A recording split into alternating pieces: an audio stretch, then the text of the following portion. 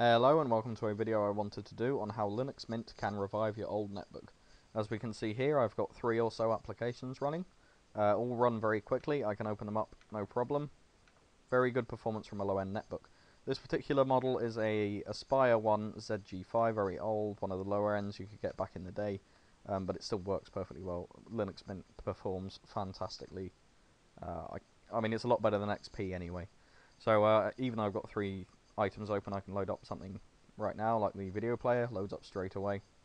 So as far as performance goes, you know, it's very good. As far as drivers go, all of the drivers I needed installed themselves first time round for me.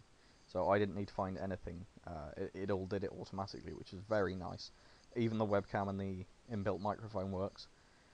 So yeah, I mean, it's quite impressive. It's a lot better than XP for netbooks as far as I'm concerned. Now, to put Linux Mint on your netbook, you're going to need a USB boot stick. And basically what you want to do here is Google Linux Live USB Creator. Click on the first link. There's a download link there. And straight away you can click on that to download it and install it.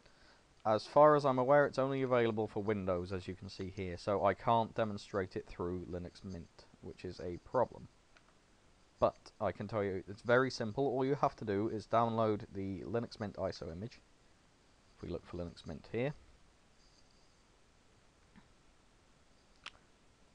I used the fully functional DVD sized image and it worked fine. I used Linux Live to take this ISO and I put it onto it was a 2 GB USB pen, because the ISO image will be a gigabyte, which doesn't quite fit onto a 1 GB volume, so I recommend the 2 gig.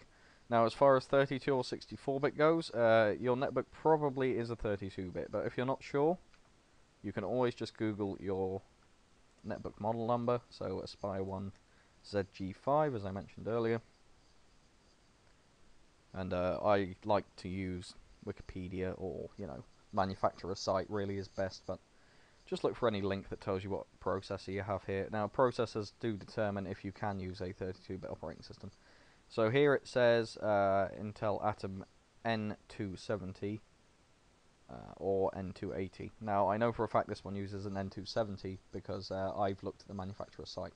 So if you put in Atom N270 into your search bar there, the first link you should get is your Intel or AMD manufacturer site, and this will tell you if you can have 32-bit or 64-bit.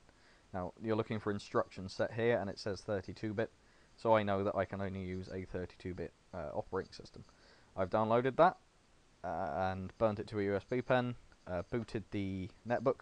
One thing you will have to do is set the BIOS to boot from USB. For this particular netbook, you had to press F2 at the start and change the boot order, and that was fairly simple.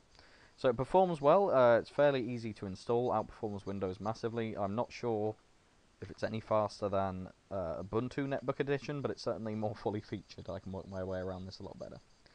So thanks for watching. I hope I've persuaded you to try Linux Mint on your old netbook, and I'll see you next time.